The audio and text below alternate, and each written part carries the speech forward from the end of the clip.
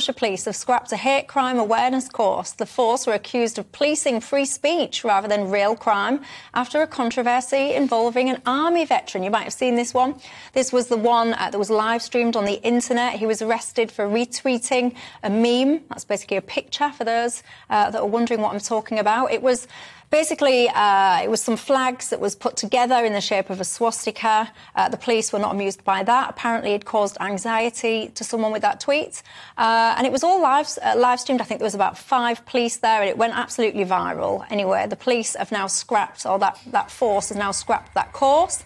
A lot of campaigners are really happy, saying it's been a victory over work crime, and that police should get back to tackling real crime. David, where do you stand on it? Yeah, absolutely. I'm shocked that they had this hate crime awareness course in the first place, but I don't think this is just Hampshire. It seems to be something going on all over the country with all police forces. But I think we were all shocked at seeing this poor army veteran who'd done nothing more than tweet a picture or retweet a picture, and then they came round and arrested him and then wanted to send him on a course, a re-education course. I mean, this is the sort of thing you expect to happen in China or the old Soviet Union, not in England. In Hampshire, you know, you should have free speech. And this is someone apparently complained that they were offended by what he said. Well, you know, people can get offended all the time. It shouldn't be a crime to be offended by something, but this does come down to the Communications Act 2003, Section 127, which says if someone considers something to be grossly offensive,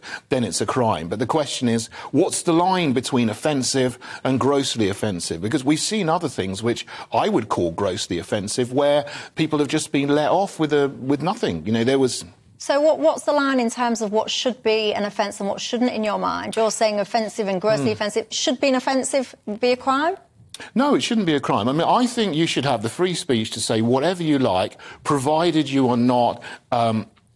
incentivising violence, you know, inciting violence. That should be where the line is. But, you know, this kind of thing, that the picture that he retweeted, it was, you know, some pride flags in the shape of a swastika.